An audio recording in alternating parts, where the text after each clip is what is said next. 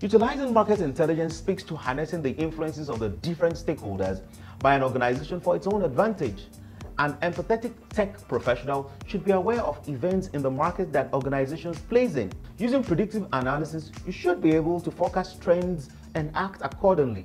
Using social listening, the feedback from the various stakeholders, especially the customers, should be received and integrated into your production process. If there is an update to the existing tech infrastructure being used by your organization, you should stay ahead of the curve in adopting such innovation as soon as it is practicable. This is 90 Seconds with Dr. Abiola Salami, the world-class performance strategist.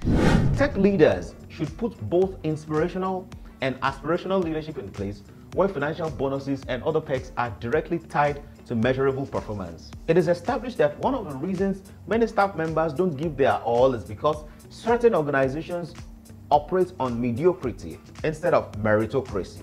Nobody needs to be tossed down on their deliverables when there is a clear reward for productive behavior. This is an empathetic approach because it speaks to the enlightened self-interest of humans. When people draw a straight line from the collective success to their individual success, they go all in. To accelerate a culture of peak performance in your organization, contact us on hello@abiolachamp.com and on social media @abiolachamp.